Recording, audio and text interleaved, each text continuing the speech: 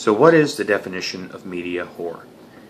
We've had a lot of definitions over the decades, and the most recent one that comes to mind would be the Miley Cyrus debacle at the VMA Awards for MTV.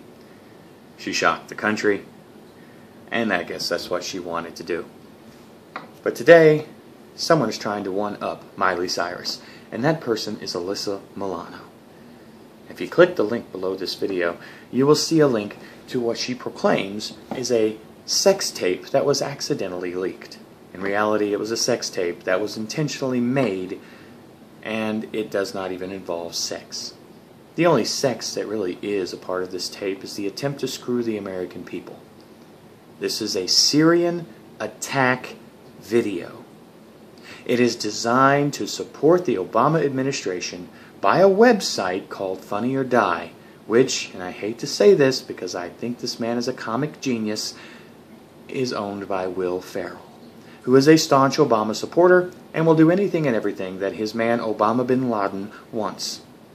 And one of the things that Mr. Obama bin Laden wants right now is an attack in Syria. And this video, made by Alyssa Milano, put through the ringer by Funny or Die, owned by Will Ferrell, is nothing more than a propaganda piece to support the war in Syria and the murder of many, many people at the hands of USA weaponry. So if you click the link below the video, go watch it if you like, but don't just add to the viral nature of her video. Don't just add to the popularity and the chart numbers. Actually leave a scathing commentary on exactly how you feel about what's being done. Because if they're linking to a porn video to get you to watch Syrian propaganda, what they're really doing is they're aiming at the lowest of the low, the scum-sucking scuzzbuckets, the drooling masses, the easily manipulated media mongers, the idiots, the stupidest of the stupid.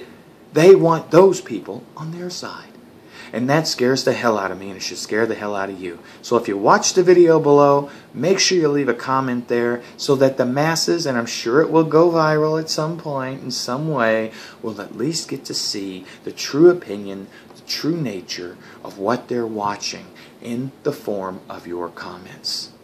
I know I left mine, and I hope you leave yours.